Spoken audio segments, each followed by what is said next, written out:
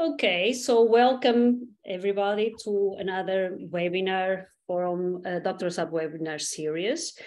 For today, we have exactly a webinar on how difficult is it to write a doctoral research proposal. And let me perhaps first introduce you who we are, who is Dr. Hub. Dr. Hub is an online mentoring community, and we provide relevant advice to doctoral students on what to do next and how to do it quickly.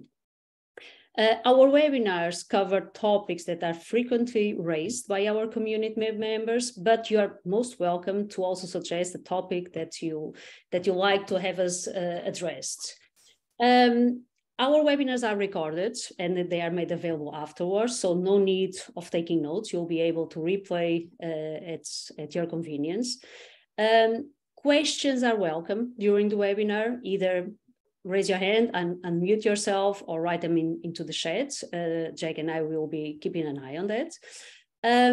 After the recording is turned off, so typically there is a period where we discussed and is recorded, but we also allow for questions off the records. This is typically a part of the webinar that is very rich because it's where everybody, is in a safe environment to ask any type of questions that they didn't want to have on the public recording. Today we have with us Professor Dr. Steve Mccabe. He's one of our mentors, basically, and you can find him in a number of workshops. So everything I will discuss that a bit. Can we move the slide, please? Oh, sure. Yeah, absolutely. Sorry. Okay. So during this webinar, we want to discuss to get you a better understanding about the various challenges that students experience during their doctoral research proposal development and exactly how these challenges could be overcome. Next, please. Okay, no problem. This is kind of a, let's call it appetizer, yeah? Because obviously we have a service portfolio that goes from the webinars. On this specific topic and also on the identifying the research gaps, we do have available workshops. You will be able to have a one-on-one or a half-day group session, be it with Professor Stephen, be it with any other of our mentors. Okay, to move on again? Yes, please. Okay, sorry. There is also exactly a club that meets each Fridays at 9 a.m. This is exactly a club dedicated and led by Dr. Andreas Meisner, one of our co-founders, and is specifically dedicated to those ones that are at the doctoral, at the research stage, and exactly to move further and to manage to finalize their research proposal. There are two courses as well, one exactly focusing on the issue identification, problematization, and research questions framing, and the other subsequent one on developing your doctoral research proposal.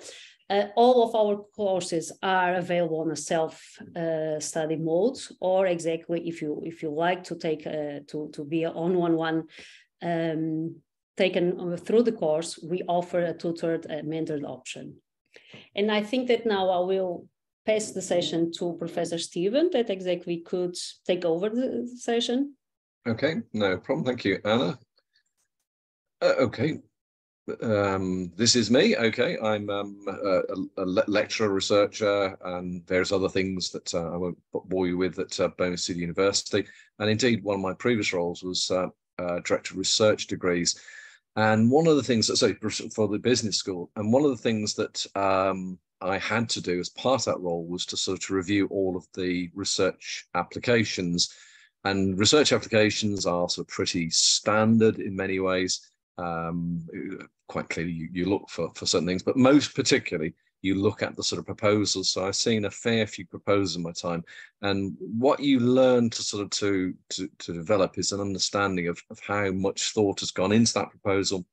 And without sort of getting to the conclusion, and I think we all know the conclusion, what makes a really good proposal, in my opinion, and this will become as no shock, is something that's really well thought out. It's probably very original because, of course, that's what the eventual doctoral work will be judged upon, its contribution to knowledge.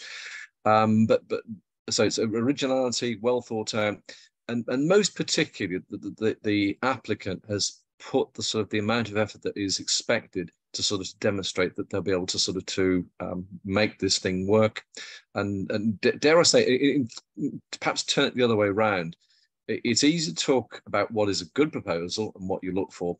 What makes for a bad proposal, in my opinion, are those which are, and again, I'm just thinking of the sort of the worst. I've seen some pretty dreadful ones. The one thing not to do, and I had this happen a couple of times, where people clearly they just not copied, but they'd certainly sort of taken sort of existing ideas, and they hadn't really thought it through. But there's a whole sort of set of other sort of things that sort of come into play, which those of you that are sort of possibly already involved in research may know, but I assume everyone is at this sort of stage, is to sort of to put the sort of sufficient amount of time into sort of developing the proposal. And what I mean by that, this is not a trivial activity, because like everything, the more you do at the beginning, the more likely it is that you're going to sort of develop a really good application, and more particularly that if that application is then accepted, you're going to be able to do the research in a sort of an efficient and effective way,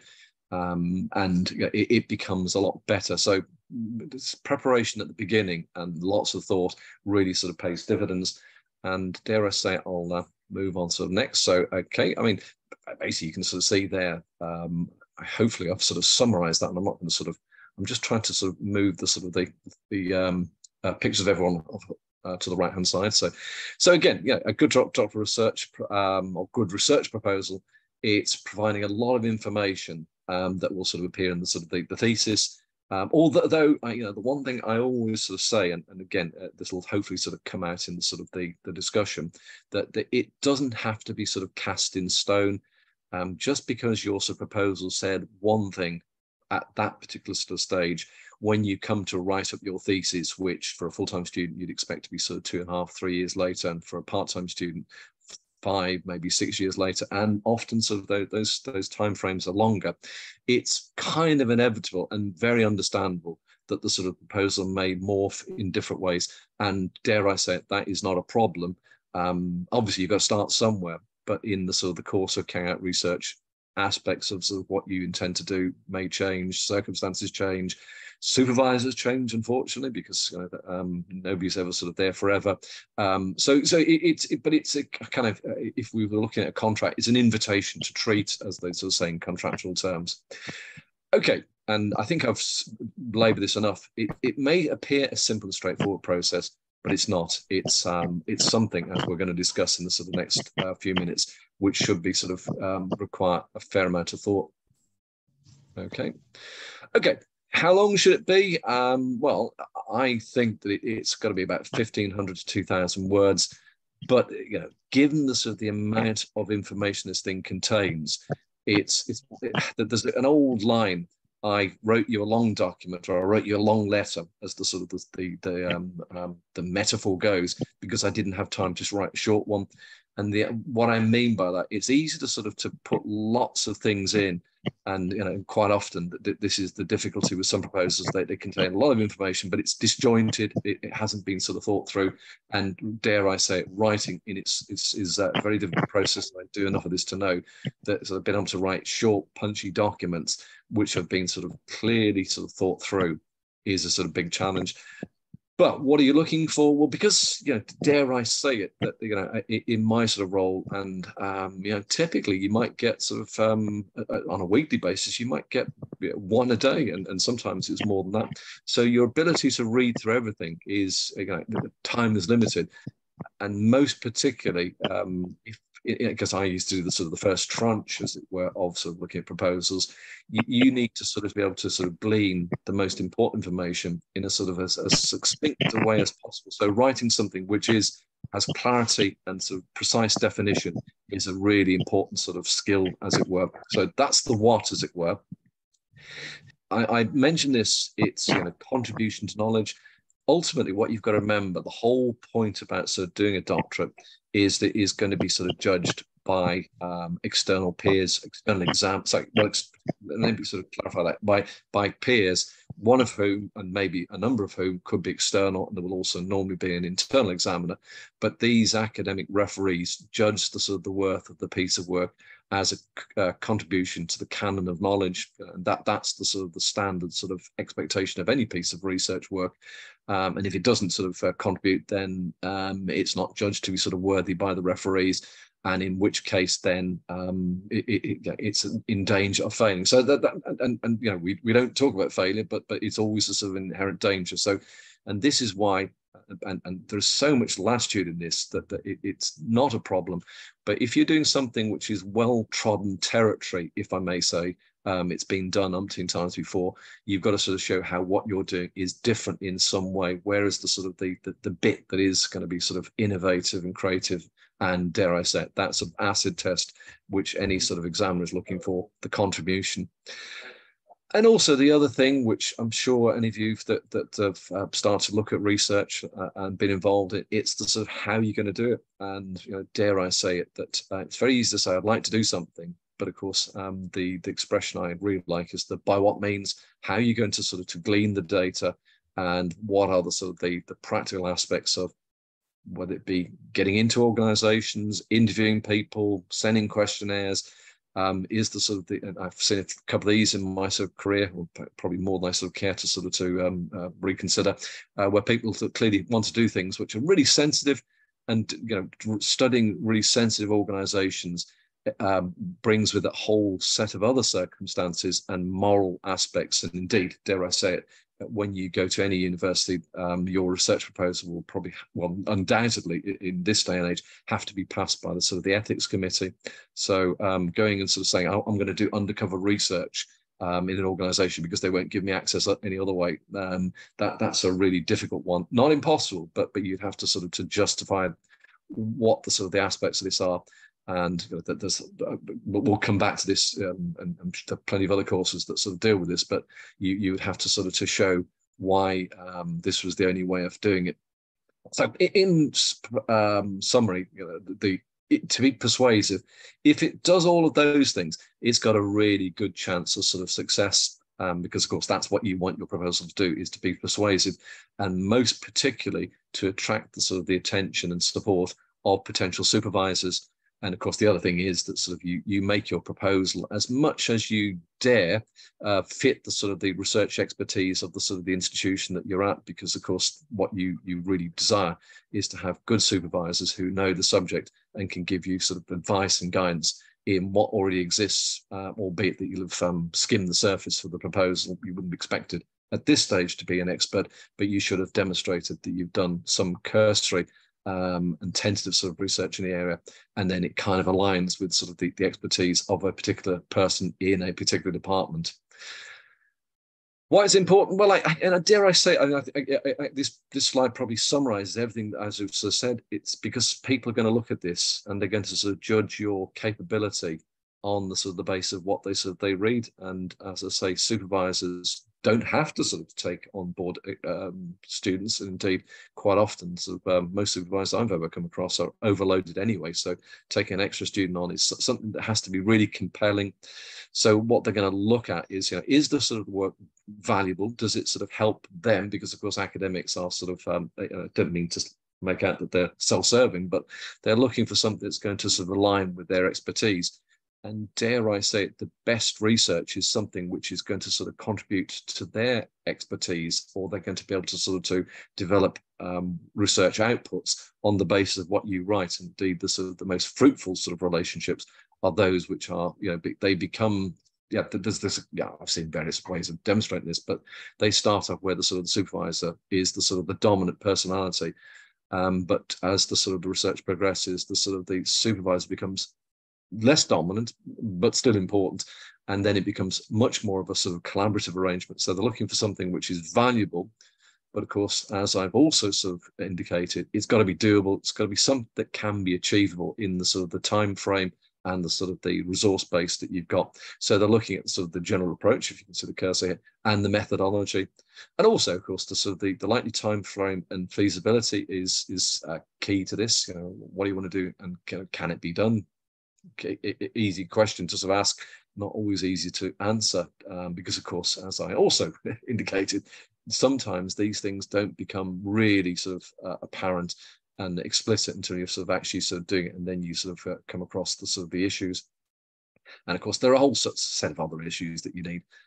As I've said, resources, and literature, and key texts, and sort of access to reports. All of these things are things that you'll need to have sort of considered in the outset, albeit that, as I say, you probably don't know everything until you sort of start, but you should have done enough to demonstrate that you've thought through these issues.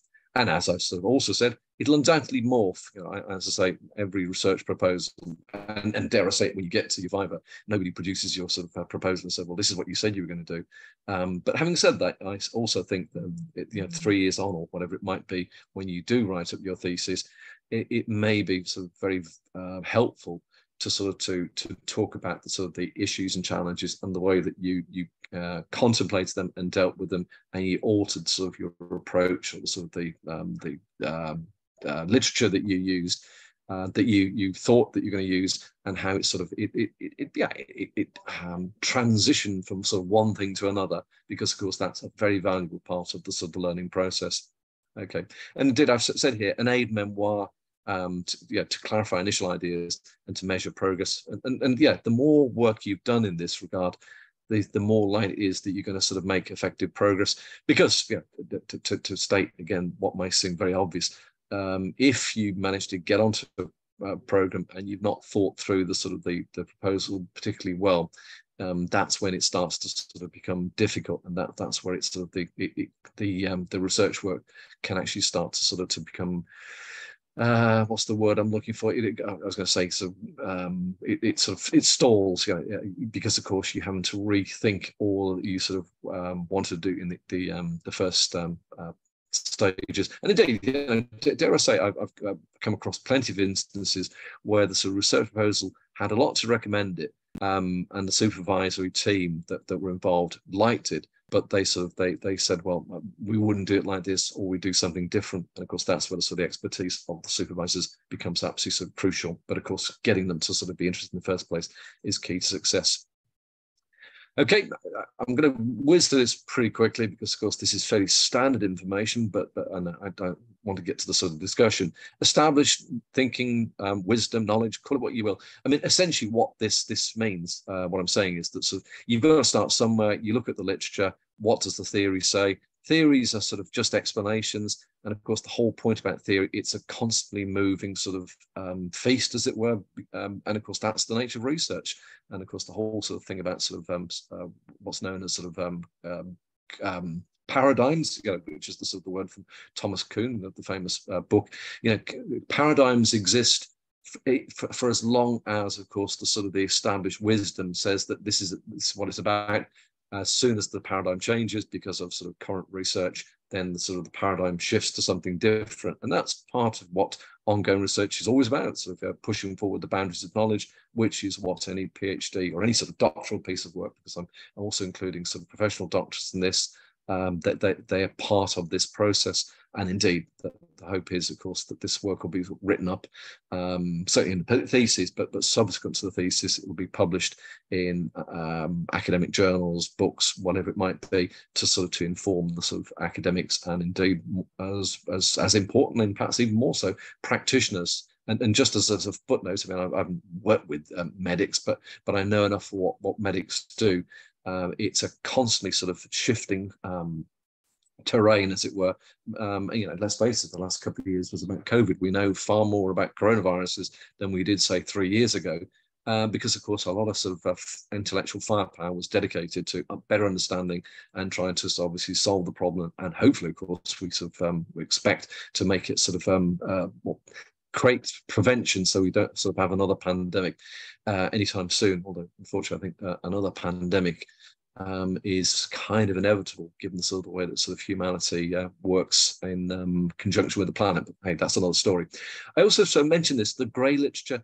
The published literature is one thing, but of course, there's the so-called grey literature, and what that exists, because of course it's not published in the sort of formal sort of ISBN way in a book or sort of an academic referee journal, but of course, and particularly as I was just indicating, sort of if you're working sort of with practitioners, a lot of what they're guided by in their daily professional lives is things, reports which may come from professional bodies. So its kind of status is less clear cut, but nonetheless it has a huge influence, and indeed internal reports can be sort of hugely influential in terms of thinking. And just to add in, and when I was doing my PhD a million years ago, was much, well, how would I put this? I was kind of focused and obsessed, if you like, on the sort of the academic literature. And as I sort of began to realize practitioners, by the way, I was looking at quality management, so, and I'm not going to bore you all the details about that, but practitioners don't tend to read academic text. And if I ever believed it, I certainly don't believe it now. Why would they? But they do read lots of what I call practitioner-orientated literature, which may be published, but again, it comes in the trade literature. And dare I say it, not to recognize its importance would be to miss something which is absolutely sort of essential.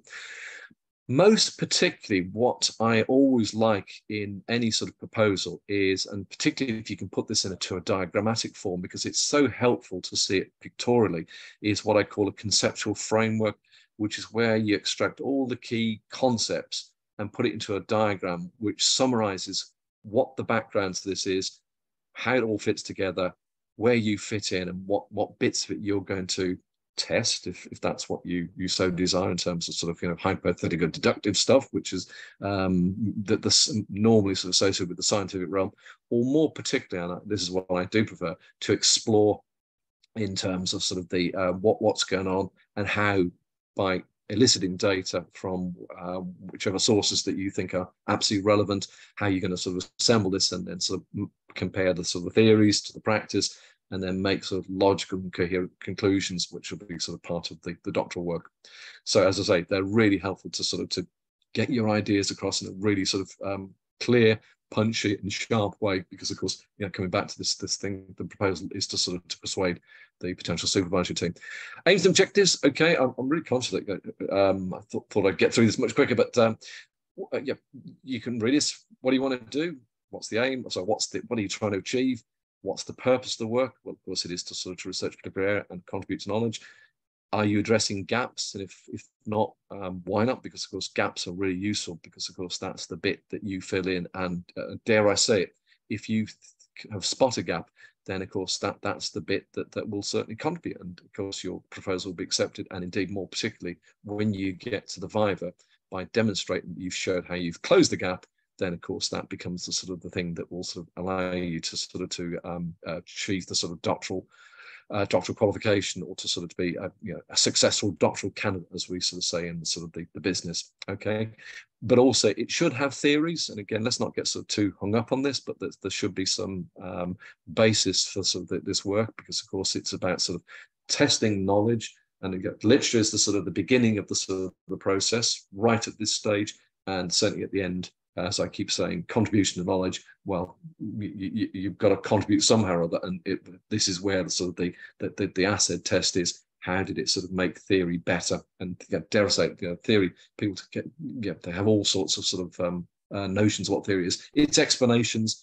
I believe that there are creatures living on Mars. Well, okay, it's a ridiculous theory, but yeah, okay. But of course, you could sort of say, well, test it. I believe that there will be sort of humanity living on the moon in my lifetime, but at the moment, it's just a sort of a theory. But who knows? We're told it will happen in the next 10 years. Hopefully, I'll live that long.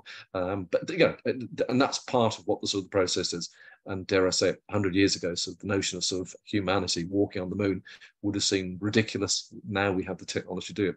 Okay, anyway, also, here's another one. Is there something you're trying to prove or disprove? But dare I say it, sort of this is more difficult in the sort of the area that sort of I'm most comfortable in. And dare I say it, my background was engineering, so I do understand the sort of how you work with sort of objective data. When you're sort of working with materials, which of course have physical properties. But when I worked in business, a lot of what goes on is about sort of social systems, and they're about people. And I would always say that when I see proposals about sort of working organisations where people are going to sort of hypothesis test, remember people are nothing if not sort of inherently and intrinsically sort of unpredictable. It's what makes us interesting. We're not robots, but dare I say it, so it's not impossible. And indeed, I see a lot of sort of management business research, which is about hypothesis testing and using all the sort of the scientific tools. Fine, but you've got to sort of you've got to believe in it. I'm not sure I do, but that's another story. Okay, the methods. What you are demonstrating here most particularly is the sort of, and this is what's known as, well, there's the ontology, and of course I've not included these words, but you can look these up. Ontology is what's the nature of the sort of the thing that you're looking at. And in fact, I was just giving you sort of a very crude overview. In science, it's about sort of physical things, such as whatever it might be. In when you set a rocket into space, it has to do certain things. It has to conform to the sort of the laws of physics as we understand them. I mean, who knows? And there are maybe things in the universe and they don't comply to the same laws that we understand, but we don't know that yet. Talk to the sort of physicists, but nonetheless, you design rockets to do certain things within the sort of the physical constraints and the sort of the laws of physics. But of course, if you're going to sort of put humans into space, that's a different ball game. And of course, they have to sort of they have a different set of sort of criteria. And people at the long-term space, there's the sort of the physiological aspects of people being sort of in space for months, maybe years, and also the psychological aspects. And psychology is kind of, it's a very slippery. I mean, no disrespect to psychologists, but we are not machines. And the idea of being sort of isolated in space is difficult. My point about all this is the ontology needs to be understood. So you've got to get your head around that. And then most particularly, as I was sort of trying to sort of get to, there's what we sort of call the epistemological question, is what's the most appropriate way to research them?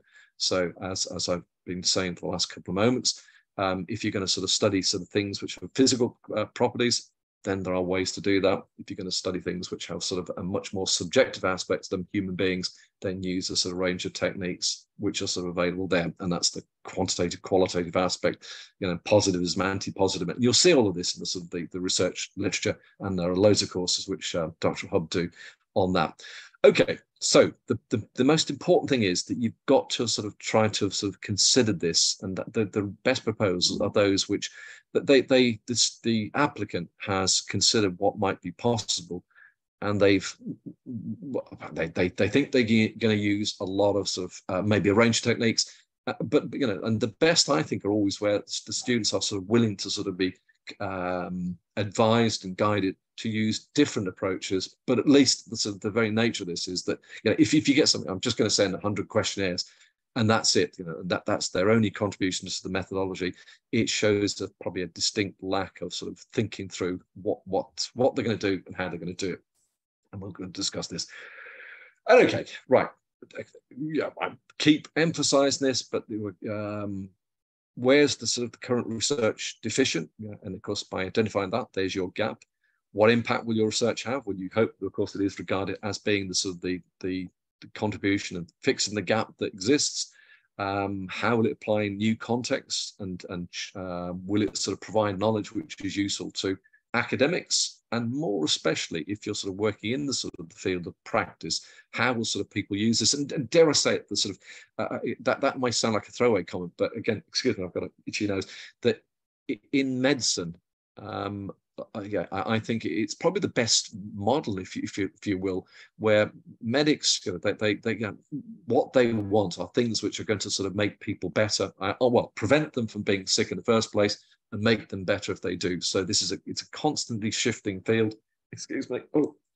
And dare I say it, so the model of medics is that sort of they often sort of research or do their sort of research in the morning in universities, and then they go and implement it in the afternoon, or vice versa. So it's a sort of really symbiotic relationship, and I think that's really key to success, because I think the sort of the best research, particularly in sort of the likes of management and business, which is what I'm most familiar with, is that which is then applied in or it's given to practitioners. It makes their sort of their world better. And indeed, in my own sort of piece of research, all I did, it was a typology of the sort of the approaches that sort of should be used by sort of those implementing quality management. What makes it more successful? And by understanding that, then it's more likely that you're going to sort of to practitioners in the future are going to do it better. But of course, coming back to sort of what I've been saying, at the very outset, which is what the sort of the approach should be, it's persuasion, why your sort of research is essential and it should be supported, stress the understanding and generation of new information or new knowledge, and demonstrate how your research is innovative and original. Again, finally, I talked about sort of the plan. Think about what you're going to do and think carefully how you're going to sort of to achieve it in the time frame. And again, when you get a sort of piece of research or a proposal that says it's going to complete a full-time PhD in a year and a half, you know that this student really hasn't, or this applicant, I should say, hasn't really thought it through. There's a good reason why full-time PhDs take 3 years and plus, and part-time PhD, so part-time doctorates. I keep because it PhDs and doctorates, so to sort of come the whole gamut of sort of approaches, that they take 5, 6, 7, and possibly even 8 years to do part-time. Things do not often work in the way that you want, but nonetheless, you should have an achievable time frame which is realistic. The resources that you're going to sort of need in terms of access to data and your ability to dedicate time, which of course, particularly if you're a part-time student, may be limited, so don't overstretch yourself. Because that's also a recipe for sort of for things to sort of become problematic. Think about the organization that you want to access. If you're doing it in your own organization, are there sort of going to be impediments put in place by managers above you? Or more particularly, if you're going to sort of to get access to external organization that you don't belong to, why would they allow this? You've got to be able to sort of think through the reasons why that they would give you sort of the access that you're after, which of course is about confidentiality. An organization, they're under no obligation to sort of to allow you access, but they will do so if they can be persuaded also. So again, think about that. Think about the problems that you're going to encounter, because of course, even at this sort of stage, by so doing, the more you sort of pre-plan, the more likely you are going to be to have the sort of the resources and the sort of the competency and confidence to deal with them. And indeed, I say that in exactly the next bullet point: demonstrate confidence, because once you've done this is what will sort of persuade the potential supervisory team. And of course, perhaps finally, show the sort of list of references views, because of course that's what every piece of academic work should have: a list of sort of references as to where you got your information from, the key sources. And it is one of my banes of life. Whenever I'm sort of editing pieces, that people have some very peculiar ways of referencing, very sloppy methods, and it takes an inordinate amount of time then to sort of chase up and find out where they got the information in the first place, or the knowledge. Okay, I think I'm going to take a moment to sort of catch my breath, so I'll get Anna back in. Thank you. And we're into discussion. To stop sharing, that we could see each other. Oh, sorry, forgive me. Yep. All right. So now we are back here to the main room. And I think I first would like to learn if the audience has any question. Otherwise, I'm definitely happy to start it. Any question from the audience? You can also type it in the chat if you need. I think we actually have some chat, which I haven't been. Yeah. Oh, it's just that they're just general. There's nothing during in the there. presentation mode you can't. Okay. So then let me perhaps start. We often hear from students that, like they understand each single word of this, like the advice that is out there, that like what needs to be within a proposal, but that they still do not know how to do it, how to start. Yeah. Is there, like any piece of advice, or, like, how do you usually work with your doctoral students? Where should a student start, basically? Yeah, well, I mean, one of the things that is freely available, well, the proposals tend to sort of float about, as you know, on the sort of the internet, and I've got no problem whatsoever with people sort of looking at sort of proposals. Indeed, some universities that the confidentialities notwithstanding, they put the sort of proposals on the sort of the net, because of course it's helpful for students to think about what they are. But dare I say, every proposal will have all the sort of the elements that I've just sort of been through, and dare I say, I don't have any hesitation in acknowledging the fact that sort of all the things I've talked about been able to compact it into a sort of a 1,500 to 2,000 word document is no mean feat. But what I would say is that sort of if you can find good proposals, then you'll probably sort of see why that they are extensive but pithy. And I know that that might seem sort of a sort of contradiction, but it's not impossible to sort of write these things. And writing economically is, if I may say so, you know, saying what you want to say in as few words as possible is a real skill. And you know, take it from me, I find it difficult. But yeah, dare I say, and I know this might sound as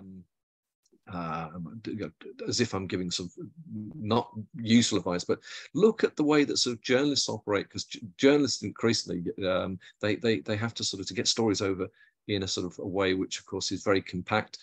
And I think that skill of writing and sort of summarizing ideas, and dare I say it, and using sort of diagrams, of course, that's the other thing. I think diagrams are really helpful, and you may have come across things called mind maps and whatever else, but most particularly, and to try and answer the question from Anna, is that if you can, what students often do is, of course, that they talk about things in a sort of very abstract way, and but they don't sort of link it through in terms of sort of the way in which it all fits together. And by sort of doing this work, which actually may take a bit of time, and I think that maybe I didn't sort of emphasize this enough. Your proposal may take a couple of months to put together. This is not something you're going to do in a couple of hours. But to do it properly and well, and spending many weeks on this is a sort of no bad thing. So what would you do? Go to university departments and see if they've got good proposals, but don't just copy them, because of course then you know all you do is provide something which is derivative. Talk to sort of department in the first instance, can quite often that they will help you to sort of develop a proposal. Talk to other sort of PhD students if you've got access to them, because of course they'll be really helpful in sort of telling you what the a good proposal is about.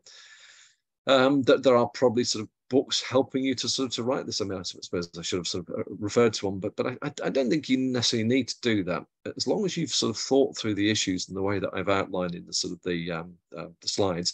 It should probably work, but recognize also that, as I say, nothing is ever perfect, and the more time you put on it, the better. And the more, how can I put this? And also recognizing that your thinking at sort of at this stage is probably not going to be as advanced. Well, it shouldn't be as advanced as it's going to be in 3 years as a full-time sort of doctoral candidate, or 5, 6, 7 years as a part-time doctoral candidate. And that's the sort of, you know, everyone understands that. I'd hope that provides some sort of elaboration. Definitely, and exactly also the topics that you addressed during this webinar, we come back to them during those 2 advanced courses that I exactly just advised at the beginning of this webinar, to trying to exactly take a doctoral student step by step towards the next stage of his doctoral research. We have a question. Oh, there is a question. Oh, yeah, we've exactly. I'm just going to read it out. Okay, yeah, in fact, you read it out. No, you can also. I'm fine. I have been struggling to identify the theoretical framework. Is it left to the researchers, or are there ways to say one framework is better than the other? If I'm honest, I'm not quite sure I understand the question insofar as all a theoretical framework is, or conceptual framework, and we've done a webinar on that in the last year or so.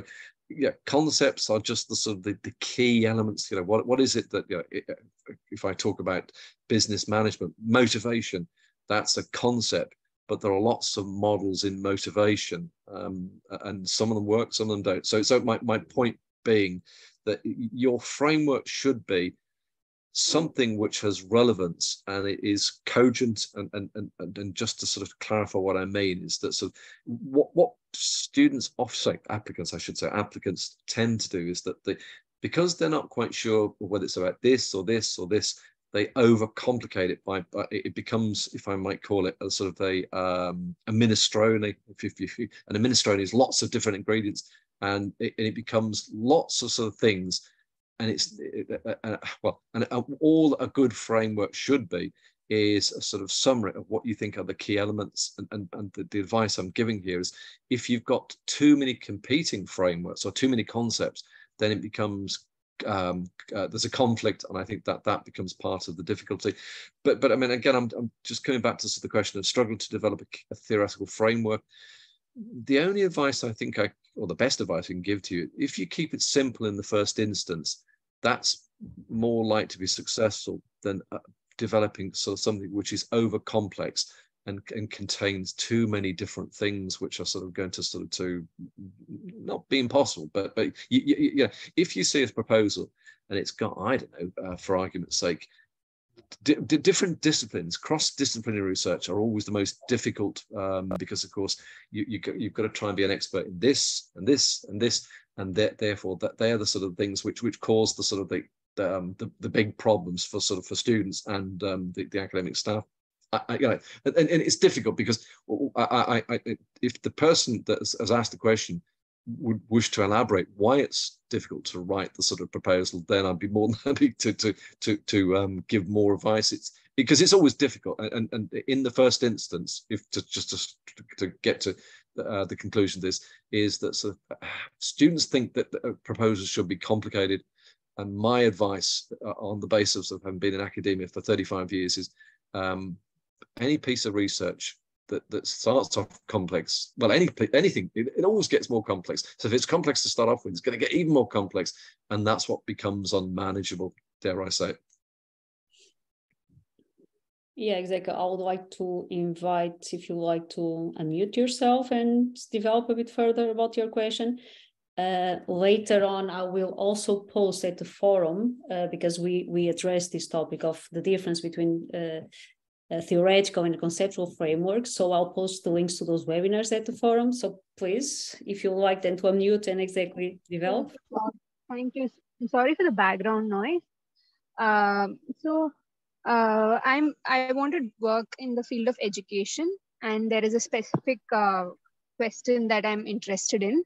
But when I start reading papers, I see that there are different people coming up with different frameworks. So I'm interested in the area of teacher professional development. So there are different people saying this is the main, these should be the main elements of training teachers. Somebody else says something else.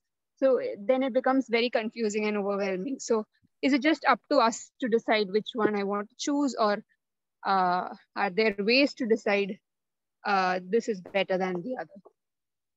I hope. If I may answer that one, and Anna may have a different view, or Jack, who's also a member of the doctoral hub staff. If I can say to you, there's no such thing as complete knowledge. And what I mean by that is that in any discipline, there's a kind of huge spectrum of theories, models, call them what you will. And we kind of, these words are used in a sort of very interchangeable way. And if I understand, you talked about professional development in education. Well, yeah, I mean, all you can do, you can't research everything. So it sounds to me like that what you need to do is to recognize that the field is this big. And the more that you can sort of bound it and look at just one particular aspect. And again, I've been in education. Well, select the one that you think most interests you in terms of sort of particular aspect or a particular model that is current, perhaps, or maybe even not current, but yeah, or maybe it's very radical. But you select one and just focus in on that. But also bear in mind that if you're going to research this, you've got to get data and think about, well, where's the data going to come from? And so what I would say to you is that sort of and again, if you work in education, then yeah, look around you, what's going on, and do that.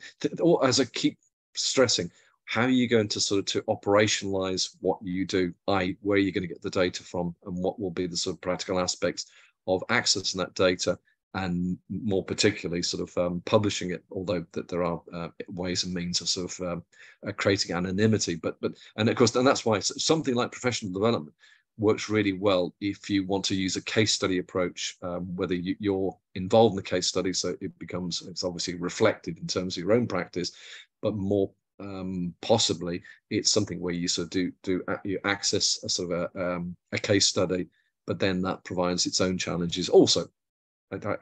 Anna, Jack, any views?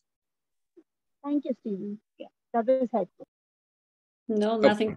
We have exactly one raised hand and one comment in the chat. Which one would you like to address first? I'll go to Sahel, okay, and then I can read the question afterwards. Okay, exactly. I struggle to define the scope of the research, meaning the how. How am I going to solve the problem? Also, in order to have robust research, I should collect data from many organizations, as many as possible. And I start to wonder whether this will be realistic, considering some of them are my competitors.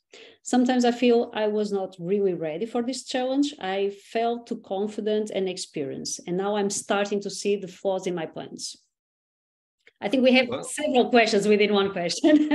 Yeah, there's a lot of that. That's a kind of very confessional piece, which of course is I think that's really honest, because yeah, the part of me thinks that sort of, if you have no fear, then you're willing to be radical. Once you start realizing how difficult it is, you become, and I use this word in a very sort of advisory way, yeah, you become disabled by the process. You start thinking of all the problems. But what I would say is that sort of, and again, struggling to define the how. Well, of course, the how, as I say, that's the sort of the most appropriate methodology, and that's the epistemological question. But I'm just trying to deconstruct this. How robust the research should be in terms of data, and how many organizations. Well, that's a really difficult one. Yeah, if there are, it's a bit like how many questionnaires shall I send out for it to be truly representative? He does that. You select a sample, and indeed, and also if you're doing, and it depends what you mean by organizations. Are you going to sort of to access them? I would say if you're going to do that, and it depends upon the amount of time you've got available, it's a handful. You can't research every organization in the depth that's required. So it's always this question of what is going to be sort of give you sort of a representative sample in the time that you've got available. And for arguments, just to sort of to clarify, when I did my piece of research, I did a kind of longitudinal study. I think it was 12 organizations, but there were 12 individuals. So it wasn't if I was trying to interview everyone, because that would have been impossible. And I had, I went and talked to these people umpteen times over the period of a couple of years. And that gave me a huge amount of data, allowed me to sort of to create the typology. But if I'd been doing really deep case studies, I couldn't have, it's just impossible, I think. And there are doctoral pieces of work done on the basis of one organization, and people say, well, hold on, but how can that be representative? Well, it's not. Quite specifically and quite explicitly, you can only sort of demonstrate this of you understand deeply what's going on in that particular instance. You can't sort of claim that this is going to be representative of all organizations.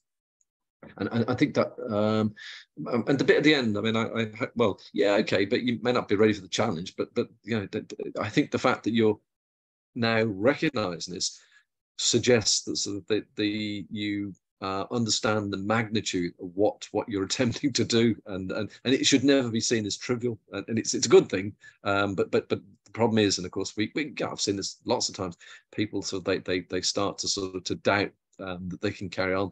And that's when, all sorts of problems occur. People sort of often give up because they feel that they're not being supported, which just becomes sort of too big. It's a bit like climbing a mountain. You get sort of halfway up, and then you think, oh, don't think I can reach the peak. Keep going is the sort of the answer. I hope that helps. But I'm conscious of the fact that we had Sahel, he had his hand up a couple of minutes ago. Exactly. But before I pass it exactly to Sohail, let me just also address exactly this question. It's just like, this is one of the reasons why we have the clubs, and this is why we have like 6 clubs combined with special interests, where you can just come in, exactly discuss with peers. We'll find always one of our mentors and coaches there, so that exactly there are steps. Okay, we have a 25 journey step design, so to say, and exactly to take one by one. What you just mentioned there is exactly first, like you talk about framing your problem, the scope of your research, so that we can move you together, like that you will reach without, there is pain involved, I think that there is no other way of saying it. It's a painful journey, but it's doable. Okay, so don't go to the other side. As Steven says, like keep going, come to our sessions, join us at one of our club sessions, and exactly let's keep that research going, basically. So Hill, sorry. You could kind of mute yourself to help. Okay. Okay, I'm very sorry I didn't find that raise hand. So my question is about when doing a research proposal, I was wondering if the field I am intending to do research in isn't matching me in a good way. I mean, I have some background. I believe you mentioned that you had the background of an engineer and then switched somehow the domain. So my question is it possible, or can I convince or write a research proposal in a field which isn't related to my scientific background or my background in general? I'm not. The acoustics weren't brilliant there, so I wasn't quite sure I fully understood that. Did you hear it better, Anna? I think the question here is exactly, for instance, if you come from an engineering background, like how suitable would it be if you decide to research a, let's say, business or a management topic? Well, if I tell you for example, okay, just let me say this. I did my PhD in my background was in sort of construction engineering, dare I say it, and I ended up sort of taking a sort of sociological approach. Now, I have to say, looking back, and it is a really risky thing to do. And I know for a fact, because I was told this, that sort of the internal examiner, he didn't get it. He said, well, this is not scientific, and it was never meant to be, because the phenomena I was looking at, it didn't lend itself to sort of to scientific approaches. But again, I spent a lot of my methodology reflecting on the difficulties I had trying to sort of scientifically research something which was inherently about human interaction. So hopefully that's inspirational.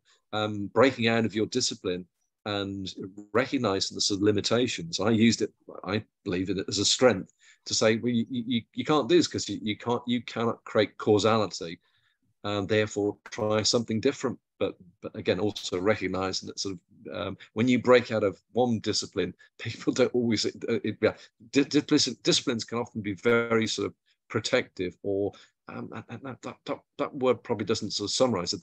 They don't recognize that there are always a range of approaches. So you're going to say something, or come back? I'm hearing you. Okay, so. Well, my question here exactly. I'm trying to change slightly my field. So I will do some research in alternative fields. I'm basically a mechanical engineer, and I will try to do some IT and integrate that, do a blend between both. So should I go with it, or when I write my research proposal, should I focus on my mechanical background, or should I do a little bit of I don't know, courses in IT, or just go into it? Yeah, well, again, I don't want to get too bogged down in one particular proposal, but what I would say is the sort of the big problem with IT is it's written by technical people on the assumption that people who are going to use it are highly technical. And of course, the best IT, as we know, is it's not that it's so much intuitive, although it probably is. It works for sort of on the basis of sort of, it's idiot proof. And if it doesn't work, it's a bit like using computers. We use them in our everyday lives because we don't have to think about what's going on underneath the surface, like driving a car. You don't have to drive a car. You don't have to sort of understand the way in which a combustion engine works to drive a car. You hit the brakes, the accelerator makes it move forward, the gears make it move faster, and it's intuitive. And so what am I saying here is that recognize that sort of it's the interaction. If I understand correctly, it's the sort of the technical aspects, which is all very well, and that does whatever it does. It's designed to fulfill a particular purpose, but that that when technology then is used by human beings, it has to sort of do different things. It has to be working in a way which suits the sort of the needs of average people. And let's face it, we're all average people. And I think there's often a danger, if I may sort of make an observation, that technical people write things on the basis they're going to be used by some people who have as much expertise as them. I hope that answered it. I'm conscious of time, and Jamilu has had their hand up for the last 10 minutes, so I'll come to that because we'll run out of time otherwise. So if you'd like to unmute yourself, Jamilu. Okay, okay, thank you very much. Mine is, I have a question, sir. I'm actually developing a proposal now, and I'm working on the informal security community guards in the fight against insurgency in Nigeria, Boko Haram insurgency. And in my proposal, I actually identify stakeholders that I wanted to interview. One category of people that I want to talk to is the community leaders. The other category are security experts. And then, of course, the participants, the guard vigilantes. Now, my question is this. Of course, in my is qualitative study, and then I intend to have conduct interviews. Now, where am I having difficulty is trying to reconcile, do I need to have separate interview schedule for each category of my respondents? Like, let's say, for example, the community leaders, the security experts, the volunteer guards. Do I need to have separate interview schedule for these different groups, or one interview schedule can serve the purpose? That is the question I have. Well, okay. I mean, again, there's a lot of warning signs for up here. But did you say that this involves Boko Haram? Sorry. Yeah. Is it? Yes, actually. Just to ask the question, you don't intend to interview them, or you do intend to?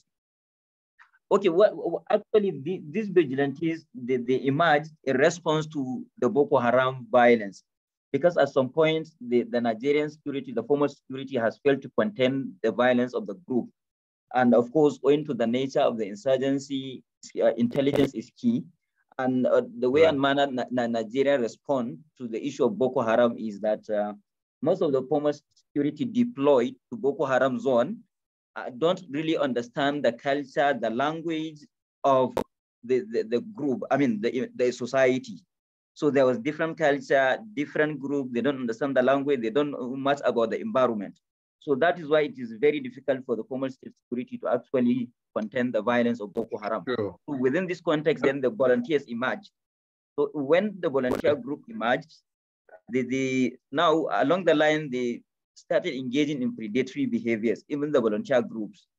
So this is the area that I want to study, actually, the engagement of vigilantes in predatory behavior while trying to counter the activities of Boko Haram. Gosh, right, okay, there's a lot of ethical issues here. So, Anna, will you just excuse me for 10 seconds? Will you? Okay. I'll be back in a moment. Okay, sir. I'm going to ask Anna to comment on this one. I need to just do something. No, I think that exactly you had the question whether interviewing one person is enough. Yeah, it always depends on which problem are you looking into. So there is no straightforward, like yes or no, because one will need to look at exactly what is the purpose of that interview. I remember that one of the issues that you had was exactly considering the stakeholders that you'll be interviewing, also a question of security, also for those people that exactly will be talking to you. So I can understand that you want, like that desirably, you won't run too many interviews. The question is always, what is exactly the problem? What is exactly like the questions that you're trying to explore, and how many different opinions? Because I assume we are dealing with something qualitative. So within qualitative research, we have like the saturation principle. So how many would you need to interview to reach a point where there is nothing new coming up? Okay. So it's not without looking exactly at what you are doing. It will be very responsible from our side to give you a yes/no question answer. Okay. Yes, actually, my area of interest is how and why the reasons for the engagement of these guard or volunteers in predatory behaviors, and then how does this that actually impacted on human security in the affected states. And then, of course, the last things I'm interested in looking at is the issue of state response to these predatory activities of the vigilantes.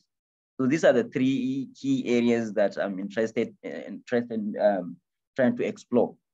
Why they engage in the predatory activities, and then how it impacted in the human security in the affected communities, also states, and then how the government or state responds to such predatory behaviors. Yeah, right. Big questions.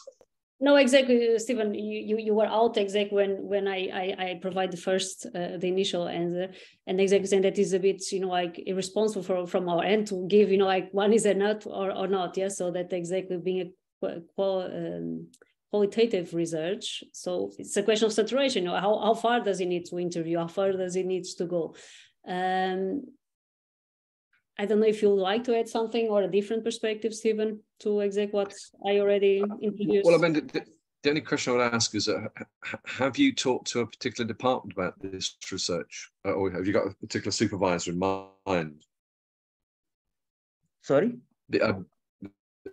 Have you approached a university or a department, or indeed a particular supervisor about this work? Yes, but I have started developing the proposal. I haven't reached the level of submitting the complete proposals. Okay. Yeah, I mean, what I would suggest and strongly suggest is that you talk to somebody with expertise in the area of researching. Well, I was going to use the word terrorism, but other people sort of regard it differently. But people with expertise in this area, they will guide you through what is and what is not possible, given the sort of the huge ethical concerns.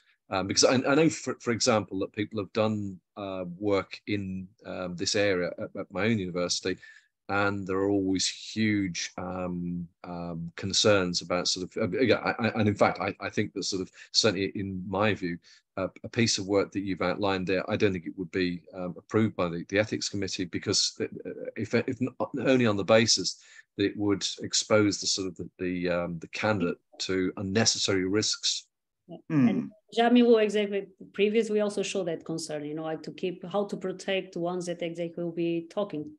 Yes, the ethical issues. Yeah, I know, absolutely. So you've got to think about this. But hey, do I accept that there's a need to better understand the sort of the motivations of those who engage in actions which have legitimacy in their eyes, but maybe sort of condemned by others? Yeah, absolutely. That's how we better understand how the world operates. And it's no bad thing. I think in summary, I'm really conscious of the fact that we've gone well over the deadline, is that they talking to the people, the people affected, i.e. those who sort of the communities, that might be sort of the best thing to do, and maybe not the protagonist, because of course that's more problematic. But I think it's not really my area of expertise, so I'm not going to sort of go anywhere beyond this. I would say talk to a potential supervisor, and just organise to have a sort of a chat, because they'll give you sort of useful guidance. Also look into existing literature. How have they done it? How have they managed to reach out and protect the ones that you are interviewing, and still exactly add or to the knowledge of body that is on that area. Okay, thank you. I think we'll take the last one, and at least then I'll switch off the recording. Otherwise, exactly it will become too long. So please, okay. Yeah. Hi. Thank you again. So my question was about, like I mentioned, that there's this area of interest that I have, and then when I start reading up on it, I find that everything that I wanted to do has already been done like 20 years back, and this has happened twice with me. Like earlier, I was interested in something else in education. Then when I started reading up, it looked like it's already done. Then I looked at another aspect and that is also being done. So I don't know how to move forward. It's difficult. Yeah, I mean, yeah. I mean, it's all I can say is come back to the advice I gave you a couple of minutes ago, which is to select one small aspect. And it may seem on the first when you think about it a bit trivial, but by narrowly bounding it will keep the sort of the research under control. Otherwise, if you try and look at everything, it's just impossible. I think, well, I hope that's helpful. Yes, thank you. Any views, Anna? No, I think that I will just exactly invite Krishna. If I'm not spelling your name. I would invite you really to enroll in with our like issue identification course, yeah, because I'm confident that you'll find there a structured way of exactly trying to identify your research problem. It's exactly takes you step by step, and it challenges exactly already what you know about your area. So I believe it could provide you a structure for you to think about a potential problem in a structured way, and exactly go out of that loop that you seem to be caught into.